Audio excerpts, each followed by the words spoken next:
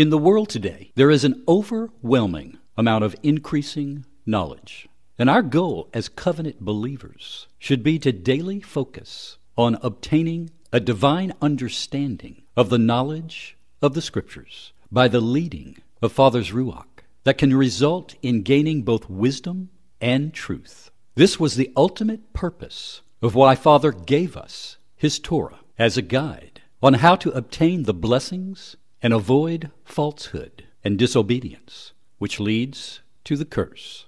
It has been said that Hebrew is the only language on earth that was once dead and nearly forgotten for hundreds of years and was resurrected during the 19th and 20th century in parts of Europe and Israel. And this was actually prophesied in Zephaniah 3, verse 9. And I believe not only have we been living in those prophetic days in our generation, but the prophecy may well have been speaking of biblical Paleo Hebrew, because that was the language in Zephaniah's day. And what I'm going to share with you concerning the primary difference between biblical Paleo Hebrew and modern Hebrew is very significant and far surpasses the difference in the shape of letters and how letters are pronounced. And yet, we cannot ignore that there has been an ongoing debate over whether today's modern Hebrew is a direct continuation of biblical Hebrew, or is something closer to a combination of various Yiddish and other dialects mixed together, creating a hybrid language that is more Slavic than Semitic. And whether or not Moses could comprehend the linguistics of modern Hebrew is up for debate.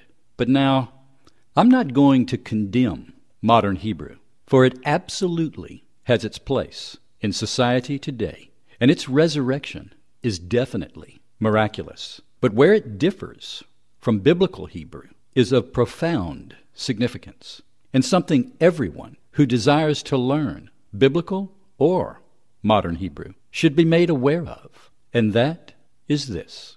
Since its resurrection, one major difference between biblical and modern Hebrew seems to be clearly how Hebrew words were originally created during biblical times and how they are created today. For it seems modern Hebrew has moved away from its spiritual roots in this regard. Most of us have never thought about this before, but modern Hebrew creates words like any other common language in the world today, and that is phonetically, by sound.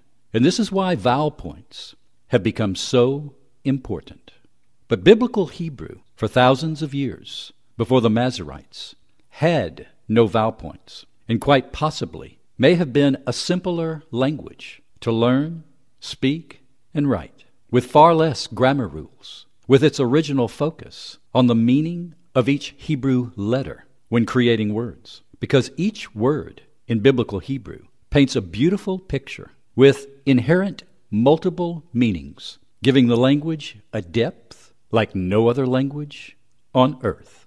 To illustrate this, let's take the modern English word lava and ask the Google translator to translate this English word in modern Hebrew, whereby it could be written and spoken today.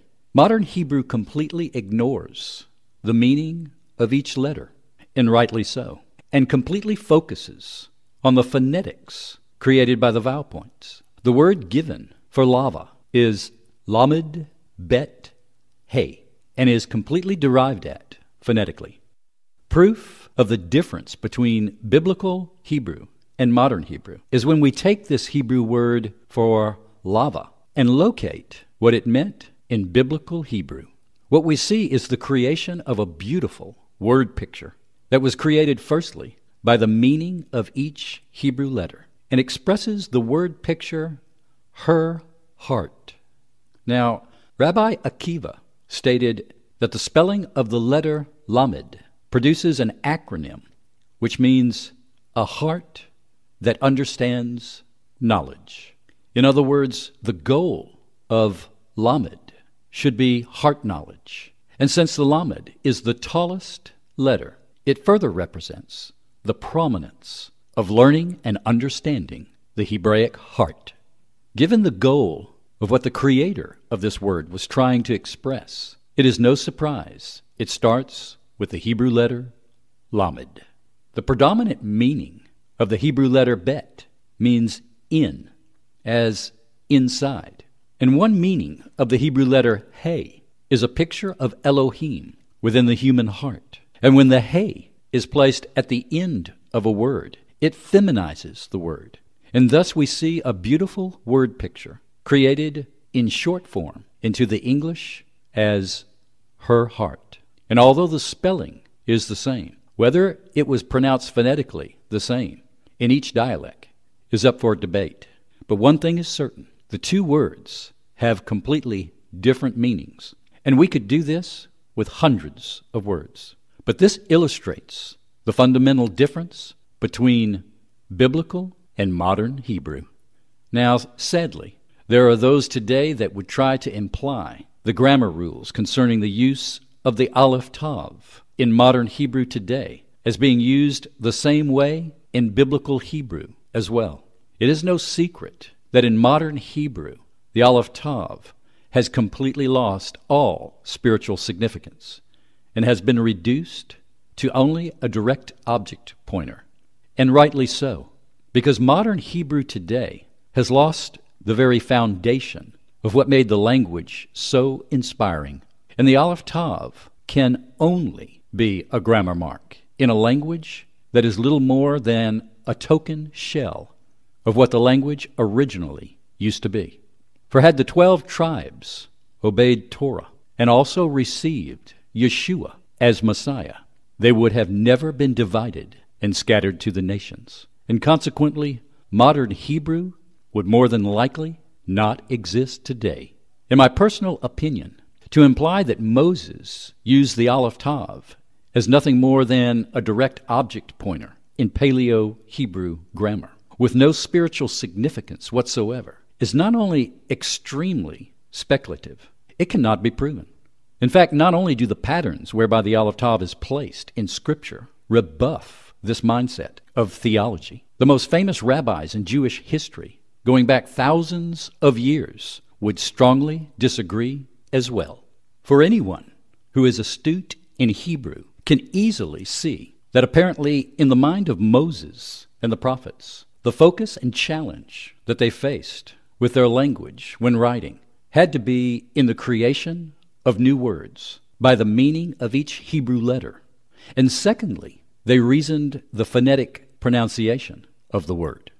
To further establish and prove my point, let's look at the original Paleo Hebrew word picture, fear, that incorporated the Aleph Tav, and for good reason, thus creating a very profound word, because this word is only used to describe the only fear that we should have, and that is the fear of Elohim, which leads to knowledge, wisdom, and blessings.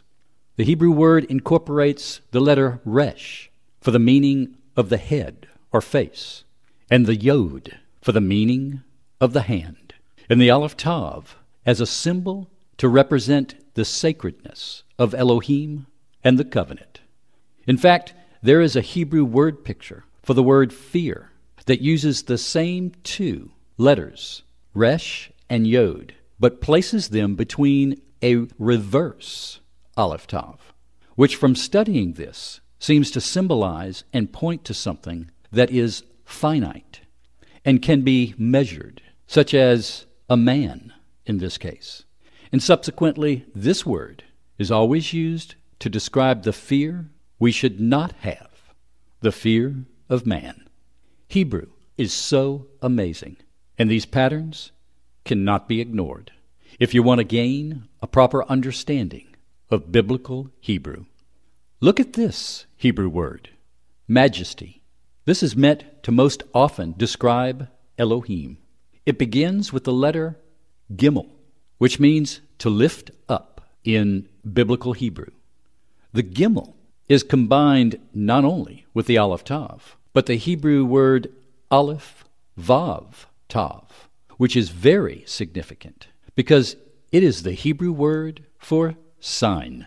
So we see a beautiful word picture being expressed that implies a meaning of lifting up a sign. And the best word the English translators thought would fit is majesty. Now, understanding the linguistics of any language takes years of study and research, and I do not consider myself a scholar on any language. But what I am sharing with you is a fundamental difference between biblical and modern Hebrew.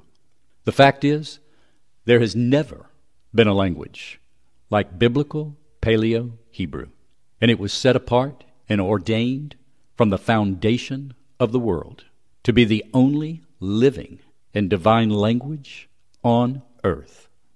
Now, the larger a Hebrew word is, the more we find smaller root words that are incorporated, which enhances the meaning being expressed. One particular larger word, for example, is the very profound word entrance. The word is used one time with this spelling, but it is used to describe the most important entrance that has ever existed, the entrance to the temple.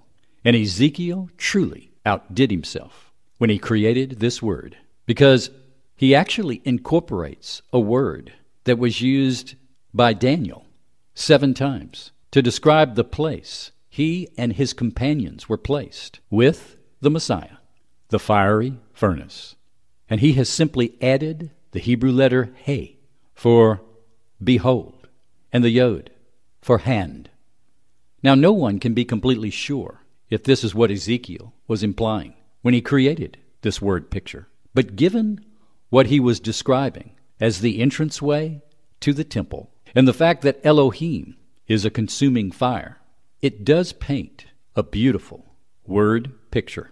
Bottom line, when we study and look at Biblical Hebrew, our focus should be first and foremost on the meaning of each Hebrew letter and the word picture being expressed, because therein lies the ability for us to enhance any word and draw profound significance in what the original authors may have been implying, that the majority of the time the English translation does not and cannot be completely expressed. My personal focus for the last 5 years has been solely on the study of the Aleph Tav character symbol that was used very profoundly by Moses and the prophets. And the reality is that the Aleph Tav has been a beautiful word picture in itself for thousands of years that expresses the strength of the covenant and was used to enhance the meaning of the subject matter in a living and divine language. What I am doing is not Kabbalah or Jewish mysticism, and I am not looking for hidden codes.